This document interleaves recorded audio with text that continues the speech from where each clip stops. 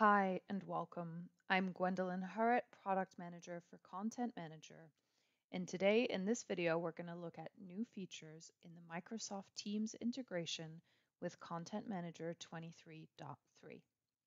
So we're going to start looking at the server side. So if I'm an administrator and I go into the Content Manager app, as a reminder, this is where I'm going to configure rules for automatically checking in Teams data using scheduling into Content Manager.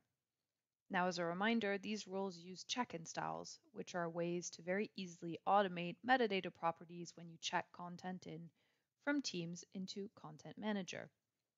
In 23.3, we have some new features for these Checkin Styles, so let's create a new one to look at these. As usual, I've got to select what record type I want this check-in style to apply to, and I've got to give some default properties. For example, what category will the checked-in information go to, and what are going to be some of the default values. We now have some new items as well for these default values that you can see here. So let's give a name to this check-in style. Let's call it medical record. We have some changes now because we have this container tab. So not only can I decide what container something will be checked into, for example, I could say, let's just send it to Teams container, but I can actually say to automatically generate containers as information is checked in using certain intelligent rules. Let's look at some examples of these rules. First of all, at the top, I can select what record type this container is going to actually be that gets created. So I can say that it's going to behave like a folder, and I could limit its size if I wanted to and change the value here. But I have some smart rules as well.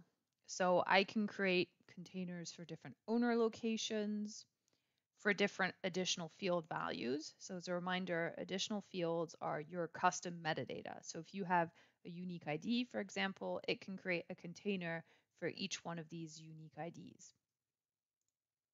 A simple rule that we're going to look at today is, for example, let's create a container that's different for every month. But I could also use a template if I wanted something a little more complex. And of course, don't forget we have this extra processing tab where I can decide things like, is this check-in style suitable to use on my mobile app? So let's save this medical record check-in style, which I can see here as well as its properties, and which now appears at the top here, owned by me, available to use. So as a reminder, check-in styles get used when we're capturing information automatically on my Teams channels, for example. So I can go and look at my channels and select how files are going to be checked in and how posts are going to be checked in. So for example, this one here, which has no rules, I could go capture in CM and say that I want to use my medical style for files. And I could use a different one for posts, for example. I could save that. And then that's how this channel is now going to be managed.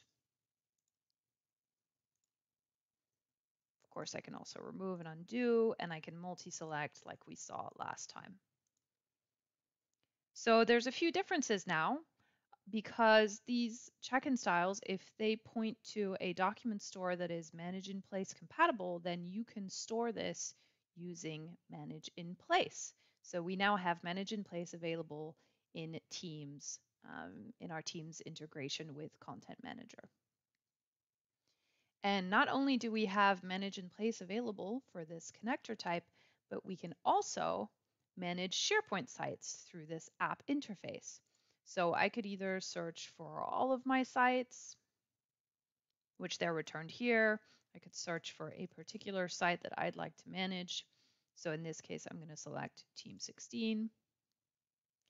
And I can drill down and I could do exactly the same thing of capturing information in Content Manager, or I can drill all the way down and capture individual items. So we can see in this case, I can check something in that's in SharePoint directly here through the console. And again, this management can be done using manage in place if it's configured to do so. So those are the main changes on the server side. And again, we expect most organizations to use these automatic rules that use check-in styles for channels, sites, people, so chats, etc. But as you know, our integration with Teams also gives users the ability to manually come in and check information in if they need to do so. So if I'm a user, let's add some content here. So let's say I'm going to add medical reports from Adrian, from Aldous, and from Mary Jane. And I'm going to add these to my teams so I can show you some of the new features we have on the manual end. So remember, I've got my Content Manager app integration. I can always add it here with the plus if I don't have it. And using this integration, I can see files and posts. So in the posts, I'll be able to see the posts that I've just added now. That's the same as previously, but I have a new filter now where I can decide whether I want attachments to be included or not. So if I include attachments, I'll be able to see those. So I can now see the attachments that are added and included in this post because I've changed that filter. So let's go look at these files. Here, I have a general banner letting me know that there is a general policy for this information. And I can see using the icons whether something is managed in place or whether something has been manually checked in by a user. And of course, I can see if something's not checked in at all. But to make it easier, I also have filters here. So I can say, show me only information that's in Content Manager or not in Content Manager. So here I have the 3 files I've just added because the automatic policy hasn't been run yet. It's probably going to run overnight or something like that. So in this case, I'm going to show off the new features for checking content in. So let's take Adrian's medical record, for example. I can select this and check it in. Let's make it a Teams record again, just to keep things simple. And there is a difference now that I have a new feature of manage in place. So if this is selected, when I save this record, I'm now managing it in place. Of course, it's disappeared from my not in CM list. But if I go here and I look at Adrian's medical record, I can see that it's now a record in CM that is being managed in place. So let's go back to not in CM. Now we have a multi-select option. So I could actually check in various documents at a time if I wanted to. And it's going to tell me, if possible, to suppress data entry for the second item, meaning I don't have to keep repeating properties. But I'm just going to check one in to show you this feature. Aldous Huxley's medical file.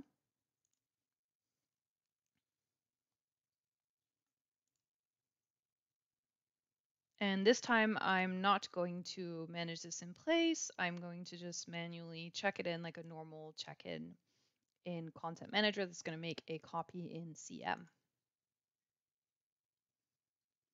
And of course, I can see the properties. And if I remove that toggle, I can see Aldous Huxley. So this time it's not managed in place like Adrian, it's checked out. I'm going to edit this file and see what happens. So let's open it in our browser. And let's make some changes. So how about starting with putting in his proper name? And we just want to make sure that that change is saved. We can see that up here, perfect. And so now we're able to close that tab, go back to Teams. So now that we've made that change, we can see there is a change to the Aldous Huxley report, which is this little sync icon. So what this is telling us is that the file, the copy in CM, because remember this one is not managed in place as opposed to this one which is and which syncs automatically, but it's saying that this one is out of date and requires syncing. So what I need to do here is check this in again. New revisions have been created for the out-of-date document. So a new revision will now have been created with that change that I've done, and I'm able to see both revisions in CM. Let's look at some other changes. First of all, we can work with different data sets. This was a very popular requested feature by customers. So here we were checking everything into the same data set. If I wanted to change data set, I can now see, obviously, I have a lot less checked into that one. So these documents, they're not records in this new 01 data set, although this one is. But of course, I can select, so for example, I could select Aldous Huxley's medical file again, which is not a record in this data set, and I could decide to check it in. This time I'm getting an error. One or more of selected records already exist. Do you still wish to create? So it is warning me that I'm creating duplicates in a sense. But if I still wish to add the information, I can choose to do so. So here I'm going to add it as a document, etc. Save it. So I'm saving it in a different data set. And I can see that here it's now checked in as a record in that different data set. So let's go back to our original one that we're working on. Okay, so now I just want to show two final changes. So the first is, you know that this is a two-way interface. Not only can I see content that is, only in CM or not in CM, but I can also go and find information that's in Content Manager and add it to this Teams with this new feature of expose records. For example, I could take this video file and add it into the Teams. It's not going to let me select something if it's already checked out, such as this one here, for example. This record's already checked out, but it is going to let me, and of course I've got all the search here to find what I'm looking for, and I can add this as well. This will expose the selected record in this location. Now we can find that that video file has been imported. So it's a two-way interface that allows Teams users to also access CM content very easily and also to add CM content into their teams for collaboration. Right, finally, I'm just going to end with one last feature. On a record within Teams, if you click on the record ID, so properties, this you're familiar with, but in the menu, we now have many more features. So for example, in the details, I'm able to add some notes. I'm able to attach and remove contacts, locations. I'm able to trigger a workflow or an action, send to, remove from, etc. So there's a whole list of extra actions here which are now available directly from Teams. So we're just making it easier and easier for the end user to never have to leave the interface, including the ability to edit properties from Teams as well. We hope you enjoyed all the new features that the Teams integration with Content Manager 23.3 has to offer.